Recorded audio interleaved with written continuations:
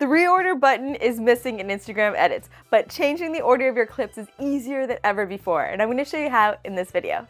I made something special just for you. The Reels Blueprint is a free guide that shows you how to plan, film, and post short-form videos that actually feel like you. Grab yours using the link in my description and start showing up on camera with confidence. Woo woo! Once you learn this trick, it's going to be so easy to change the order. So you can see that there's no reorder button on the bottom. If I click on the video itself, there's no reorder button as well. Instead, what you have to do to change the clip order is just hold down and then adjust it by moving where you want that clip to go. So then you can move them around to the place that you want.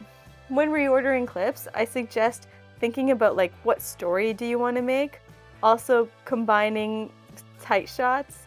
I think I have a bunch. So this is a tighter shot, putting it in between two wide shots because that's just going to have more of a difference between one clip and another. So it's going to look more engaging. But also consider, are you going to do light, dark? So see if I have two light ones, a dark one, and then two light ones, those two kind of blend together. But if I have a light one, and then a dark one, and then a light one, it's going to show more contrast between the clips, and it's just going to look a little bit more dynamic in your video. Do you have any reel questions? If so, let me know in the comments, because I use those to come up with new video ideas. Thanks for watching, and until next time, peace!